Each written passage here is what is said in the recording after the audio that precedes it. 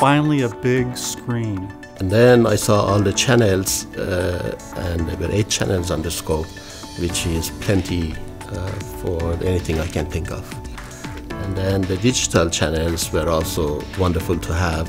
And the fact that you can put digital channels on each one of those 8, that is a great feature. Being able to see all those signals means I'm going to be able to work faster. You can compare what's going on in your system from a lot of different points of view in the system.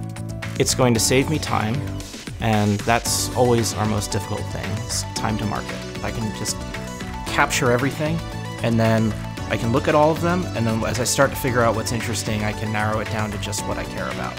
Well, to be able to see analog and digital at the same time is a big benefit, because oftentimes I'm looking for a certain event which I can see in digital space very quickly, and then I can look over at the analog and see what was going on when that event happened in in analog space, and say, oh, the signal is a runt, or the signal edge is too slow. When you need all that data, there is no other thing that you can do except gather it all, and that big screen helps to manage all the fact that you need all that data up there at the same time. The touch screen definitely makes it easier to use the scope.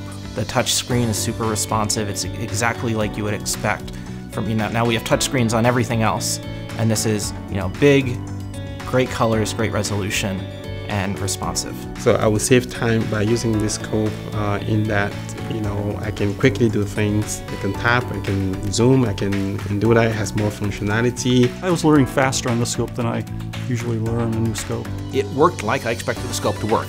It's just about everything that I could think of that I would want in a scope. Even though it's a large scope and has a large viewing area, it doesn't take too much of a footprint. This thing could eliminate other instruments we'd have to buy. It's got arbitrary waveform generator in it. It's got logic analyzer, a lot of channels, a lot of resolution. I like the fact that it's beautiful to look at.